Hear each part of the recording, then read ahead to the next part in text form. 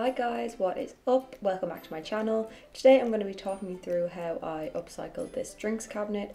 If you missed my last week's video, I was talking about how to design furniture and I came up with this design for this drinks cabinet, so definitely go check that out if you haven't watched it already. So here is the piece before, which I showed you in my last video because I wanted to talk through how I was going to design it.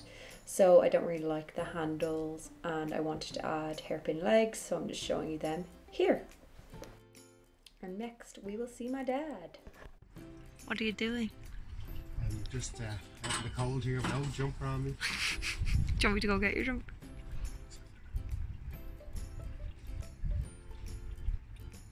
We're measuring because we're taking off part of the legs because they're a bit damaged. With that little bit sticking out. No, because the hairpin legs will be fine. And you will see that he's using a saw to cut off the bottom of the cabinets for me. He did want me to do this myself, but I was scared. I am just cleaning down the hairpin legs and giving them a light sand before I spray them. I'm using WRX in gold leaf because I wanted them gold. And here we are drilling them on, and he convinced me to try putting these on and I didn't break anything, so it was all good. So now we've got those structural elements all sorted out. You can see it's on the legs. I've taken off the hardware. I'm giving it a really good clean. And then I'm going to give it a sand. Make sure you're wearing a mask when you're sanding. I am using a medical mask, which isn't probably a good idea, but that's what I had. So once you do all your sanding, then you can go in with a tack cloth and make sure all of the dust is gone. I'm removing this fake leather lining just with a hairdryer and a little knife because I didn't like how it looked, and I'm going to paint that door anyway. I'm not even going to pretend to tell you that I knew what I was doing with this design because I absolutely had no idea. And you will have seen that I was removing tape there because this was my second attempt. I tried on the Saturday and I gave it a go the next day. I found that using a paint marker helped for this, and then I just taped the design out, and now I'm using an oil-based primer. So I can't give you any tips on this design basically because it took me so long and I still I'm unsure how I did it. But yeah, I'm really happy with how this design worked out, and it's really different, and yeah, I really liked it. So yeah, I taped anywhere that the wood was going to be on show. I taped that as well and cut it all to size and taped around the edges, primed it, and now I'm going in with some Helmi 30 in like this greeny tealy colour. And I had to do a good few coats of this because it's so dark and I didn't use a dark enough primer. So then this is the final coat. I think I probably did 3 layers of this teal. I am doing a gradient on this piece. So it's a teal colour and then a dark blue colour on the right side. So while that's wet, then you're going to see me adding this blue colour. You can sort of see the difference here, but in photos it's so hard to tell. And while it was wet, I just created this gradient. So I went in with a roller and did that side and then used a brush to push that colour over to the left as well. And I just thought it gave it more depth. Who am I kidding though? I probably just wanted to make this more complicated for myself. So I did this gradient and I really liked how it turned out. It looks quite sci-fi or something, I'm not sure.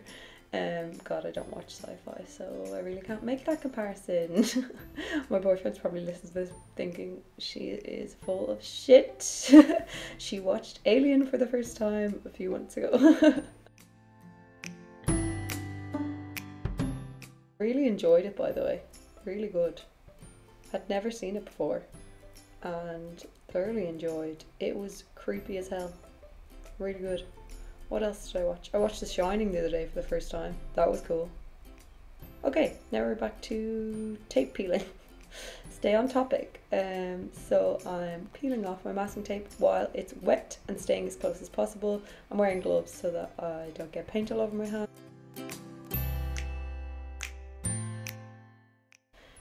You'll see some paint chipped away there because I wasn't close enough.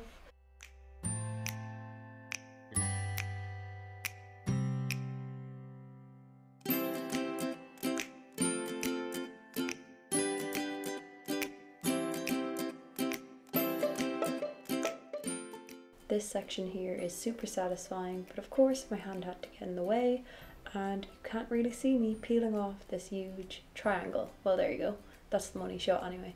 So that part was very satisfying, and you can see that I tried to get the design to go colour, wood, colour, just to keep it interesting. And yeah, I hope you enjoy all of this tape peeling.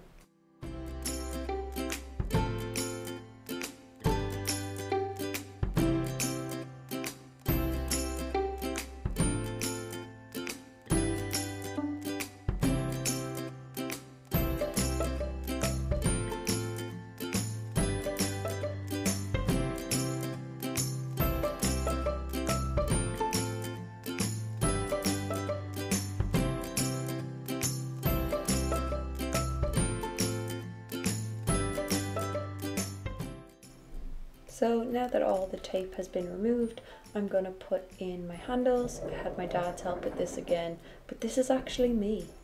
So I did this one all by myself. So I measured where I wanted them to go, and then I used this drill bit thingy to create the hole. Look at that. Fantastic work, if I do say so myself. So next up, I used teak oil to bring the wood back to life, and all I did was wipe it with a rag to make sure there's no dust, and then put oil all over. This is a self-sealing paint, so you won't have any issues if you use the self-sealing paint and then you use oil. Then I'm painting the inside, so I'm painting the two doors, and then I'm painting a triangle on each back of it, and that's just primer that's gone on there, so that's like a light blue primer, and then I will go back in with the same dark blue I used earlier. So here we come with the end result.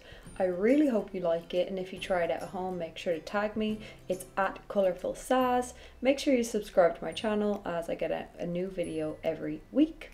I'm super happy with how this turned out, and I really think the hairpin legs and the new hardware really helps. And yeah, I'm really glad I painted the inside also. So that is it. I will see you here next week. Thanks so much, you guys.